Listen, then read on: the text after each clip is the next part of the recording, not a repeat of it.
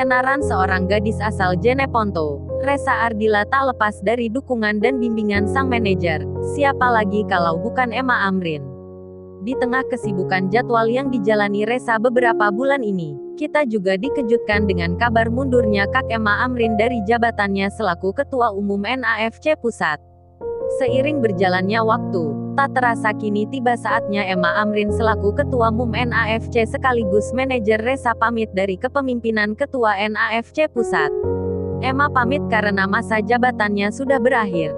Setiap kepemimpinan pasti memiliki masa dan kini masa itu telah tiba. Kita ketahui sudah 27 tahun mendedikasikan hidupnya untuk NAFC.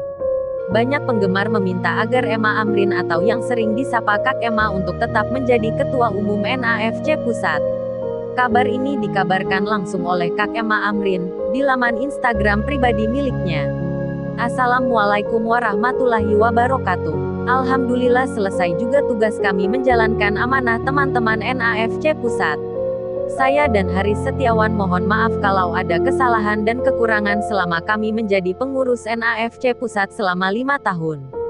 Semoga NAFC ke depan bisa lebih maju lagi, tambah solid dan menjadi komunitas paling terdepan. Dan ucapan terima kasih kepada keluarga besar Nika Ardilla yang sangat support selama ini. Salam satu hati untuk Nika Ardilla. Kabar tersebut sontak membuat sedih para penggemar Nika Ardilla. Dan banyak pula yang bertanya, siapa pengganti selanjutnya?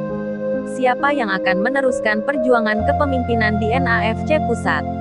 Para penggemar merasa keberatan. Mereka merasa sudah nyaman dan akrab dengan Jiwa kepemimpinan sekaligus orang tua yang baik bagi para penggemar tentunya. juga memiliki keinginan yang sangat ingin ia wujudkan. Ia ingin sekali menulis tentang perjalanannya selama 27 tahun menjadi fans Nika Ardilla.